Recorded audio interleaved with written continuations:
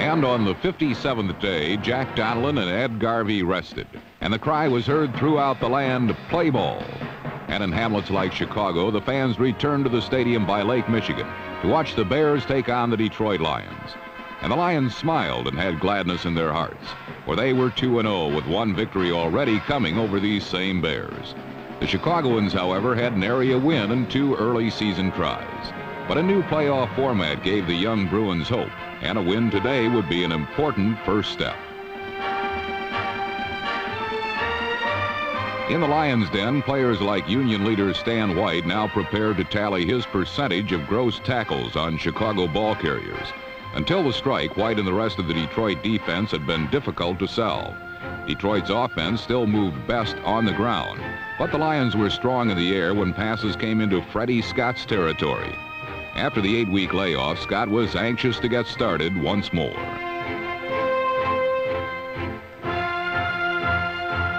And the cry of "Give it to Walter" was ready to be heard from box seat to bleacher. Peyton, the Bears star, rested and ready, would see heavy duty, but so would rookie quarterback Jim McMahon, the new face that Bear brass was pinning its late season hopes upon.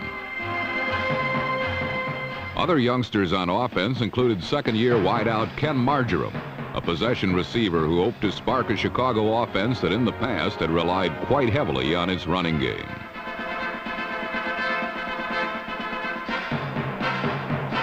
Yea, verily, the strike appeared over at last, and the players appeared with their game faces on. Football was back with the Detroit Lions and the Chicago Bears on the NFL Game of the Week.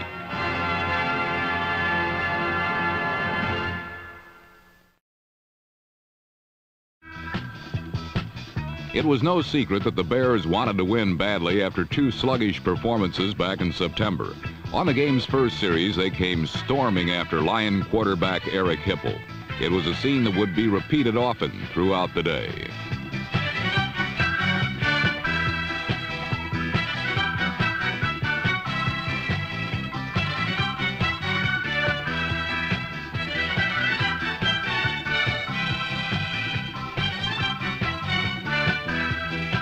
Hipple would be frequently forced to throw the ball before he wanted, and this resulted in the game's first key play, an interception by number 44, Terry Schmidt.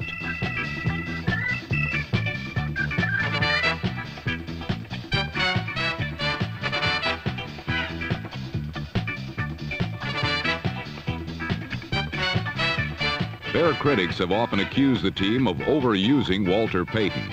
But on Chicago's first march, Walter never touched the ball. Instead, most of the yardage was picked up by backfield mate Matt Suey, number 26, who accounted for 30 yards on the drive.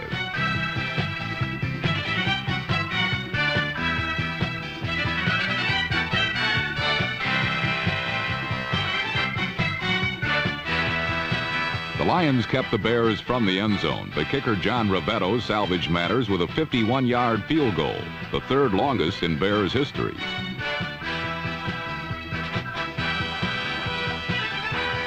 Down 3-0, the Lions elected to try the pass again, but this time Hipple kept it to quick completions that did not call for prolonged blocking.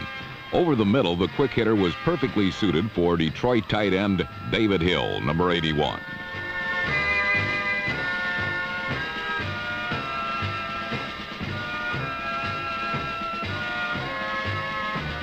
Detroit also began to move when the ball was given to their star back, Billy Sims, number 20. But the biggest offensive spark came when the Lion defense got a turnover deep in Bear territory.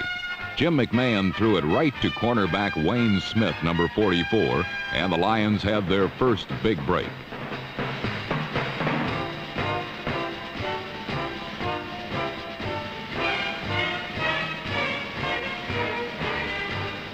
Detroit needed only 12 yards for a touchdown, and Hipple got 11 of them on a quarterback rollout.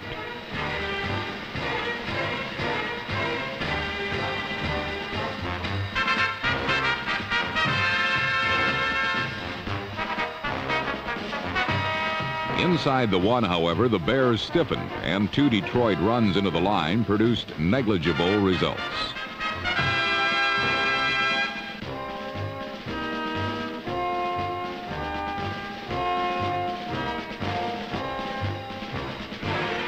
On 3rd and goal, Hipple faked it to Sims, then escaped Chicago pursuit to find wide receiver Mark Nichols, number 86, for the game's first touchdown.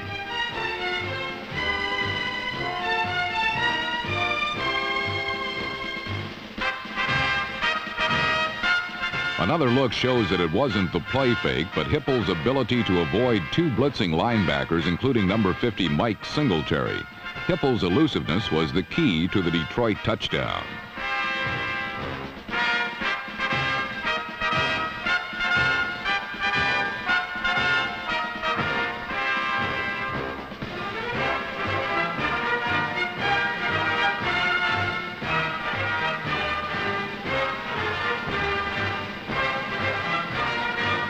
It had taken the Lions 13 minutes to score their first touchdown, but it was only a matter of seconds until they chalked up another. McMahon threw his second consecutive interception, and Detroit added 6 more points.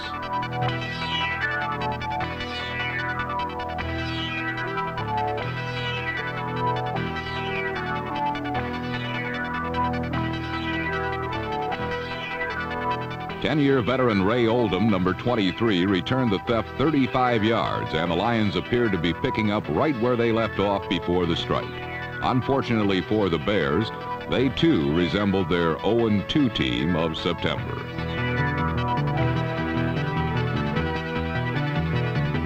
When you're down and troubled and need a helping hand in Chicago, you turn to the feet of Walter Payton.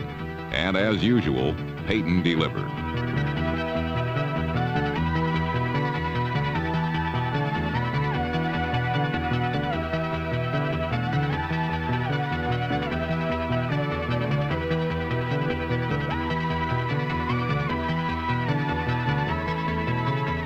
Payton carved out 65 first-half yards that helped the young Bears regain their composure. It also made Lion defenders aware of the run, and they had to respect it. For Detroit linebacker Gary Cobb, number 53, it meant having to hesitate just a bit at the beginning of the play, read run or pass, then act accordingly. That little bit of hesitation helped open up the Chicago passing game as Bear receivers began to find seams in the Lion zone.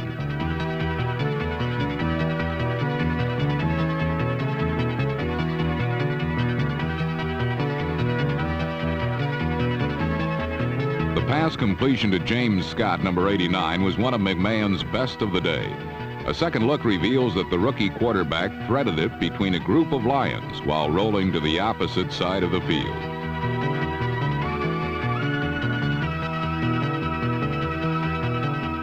More outstanding play was turned in by the Chicago pass rush, which kept constant pressure on Hipple throughout the entire first half.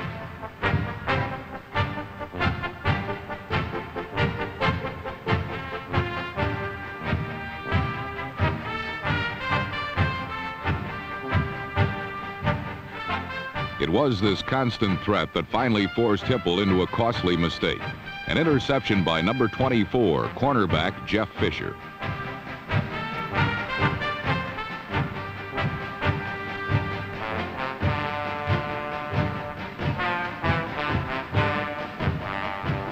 An interception had set up Detroit's first touchdown, and such was the case with the Bears.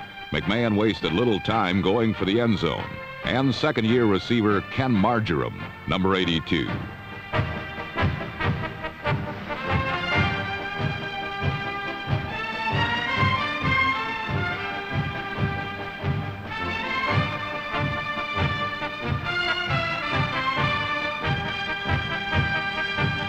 Marjoram's leaping catch electrified the Soldier Field crowd, as it was easily the most spectacular play of the day. Coming just before the half, it helped the Bears regain some lost confidence. It also made Kenny Marjoram an instant Windy City hero.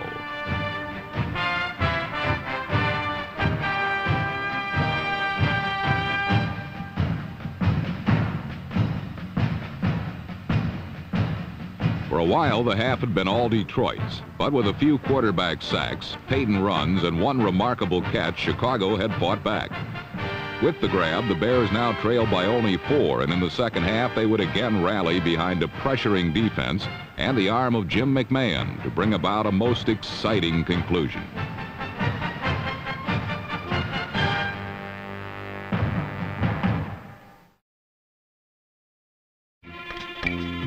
After cutting Detroit's lead to 14-10 late in the second quarter, the Chicago Bears emerged from their locker room confident that they could win their first game for head coach Mike Ditka.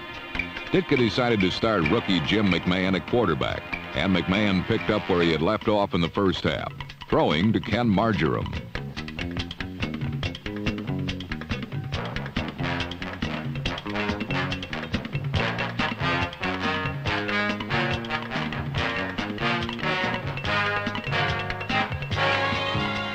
But the Bears offense quickly ground to a halt as an aggressive Lions front seven ran over Chicago's offensive line, shutting down Walter Payton and the Bears running game that had been so effective in the opening half.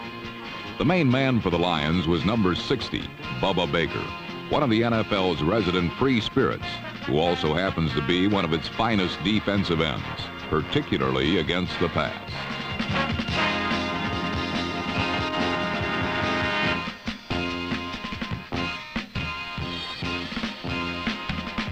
Baker's sack of McMahon forced a Chicago punt, but the Bears' defense was just as stingy as Detroit's. Billy Sims did not find much running room as the game appeared to evolve into a battle of hard-hitting defense.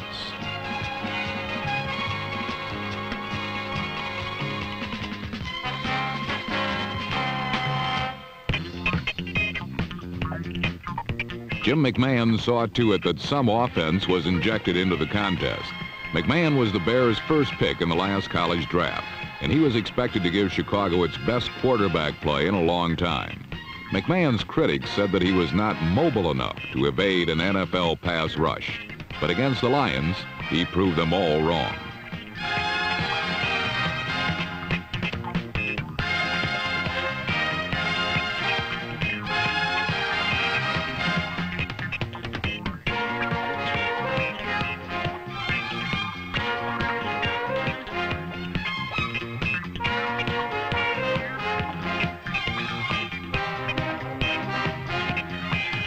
McMahon's mobility distinguished Chicago's second possession of the third quarter as he marched the Bears deep into Lions territory. This rollout pass to Payton was nullified by a clipping penalty, but that did not slow McMahon down a bit.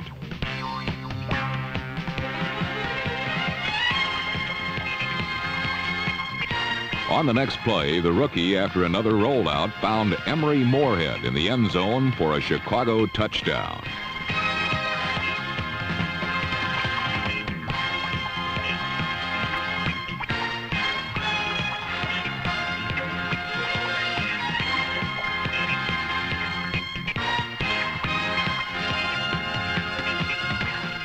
McMahon's toss to Moorhead covered 28 yards, and it gave the Bears a 17-14 lead midway through period 3. It was now up to Chicago's defense. The Lions immediately attacked with their explosive offensive weapon, Billy Sims.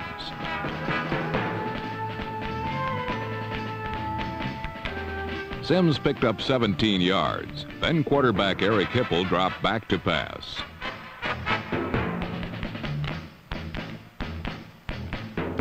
It appeared that Hipple's arm was nicked as he attempted to throw. But whatever happened, the ball ended up in the arms of Chicago's Dan Hampton. The only problem for the Bears was a penalty that wiped out the interception.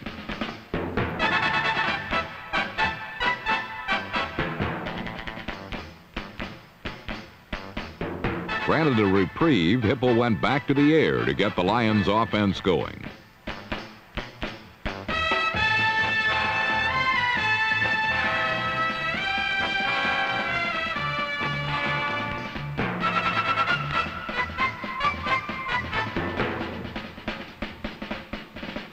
Dexter Bussey's 21-yard catch and carry brought Detroit to the Bears' 7-yard line. At that point, Chicago's gambling defensive unit came up with a big play. A safety blitz by number 25 Todd Bell dropped Hipple for a 9-yard loss. On the next play, Chicago again tried to shake up the Detroit quarterback, this time sending cornerback Leslie Frazier on an outside blitz. However, Frazier was a bit too zealous in doing his job, and he was penalized for hitting Hipple above the shoulders. The personal foul gave the Lions a 1st and goal on the Chicago 8-yard line. In 1981, Eric Hipple took over as the Lions' starting quarterback in the 7th week of the season. What Hipple did so well was exhibit a flair for the big play. Completing a relatively low 50% of his passes, he always seemed to get the Lions into the end zone. Against the Bears, Hipple appeared to do just that on a crucial 3rd and goal late in the 3rd quarter.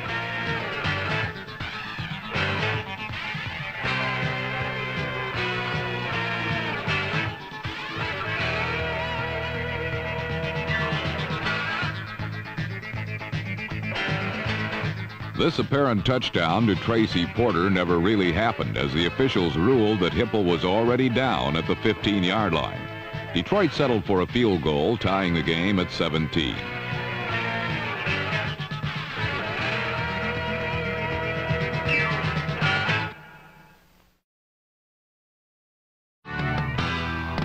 McMahon had played well in his first NFL start through most of 3 quarters. But for the Bears to gain their first win of the 1982 season, the rookie would have to perform under pressure in the final period. When he ended the 3rd period with an errant toss that settled gently into the hands of James Hunter, number 28, it appeared that McMahon would wither under the 4th quarter spotlight.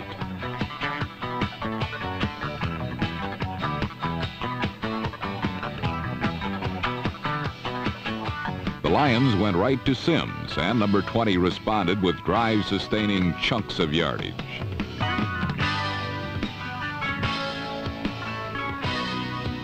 But whenever Detroit seemed to be moving the ball well, the Bears' defense stuck its nose right in the way.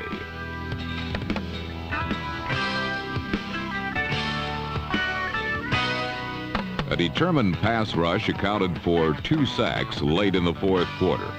One by linebacker Mike Singletary, number 50, and the other credited to Steve McMichael.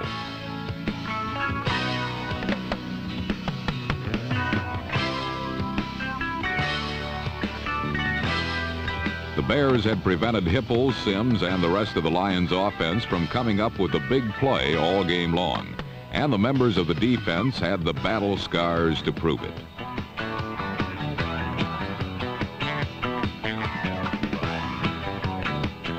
The 4th quarter was winding down in the 17-17 tie, and Chicago and Jim McMahon had one last shot at defeating the Lions. The Bears regained possession with 49 ticks left in regulation. Could the rookie quarterback pull this one out for the Bears? After a run and an incompletion, McMahon again demonstrated his mobility, this time adding poise to his growing list of attributes, as he found Ricky Watts along the sideline to stop the clock.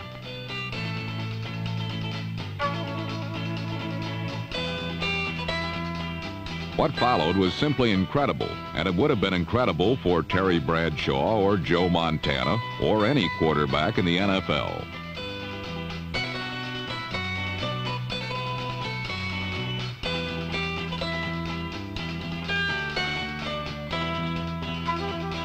With 17 seconds left, McMahon lofted a perfect pass to tight end Emery Moorhead, streaking down the middle of the field. Moorhead was dragged down from behind at the Detroit 1-yard line with 7 seconds remaining in the game. Lost in the excitement over McMahon's amazing performance was the play of Moorhead, number 87.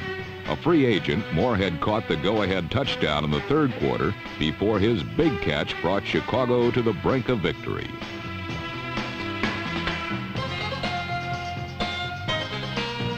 Another look at the play of the game reveals both McMahon's poise and Moorhead's speed.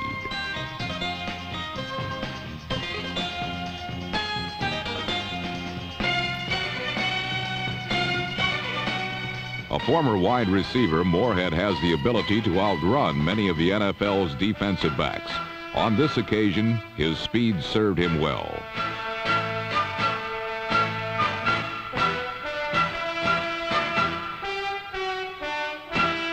With 7 seconds remaining and the ball on the 1-yard line, the Bears placed the game in the hands or the foot of kicker John Rivetto.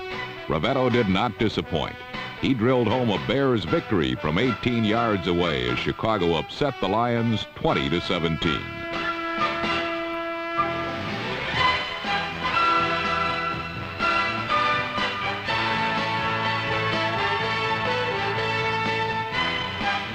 For a team that had played so poorly before the strike, the win was something of a salvation. With the strike-shortened season and a revamped and more lenient playoff structure, the Bears can make the playoffs with just a few more exhilarating performances like the one against Detroit.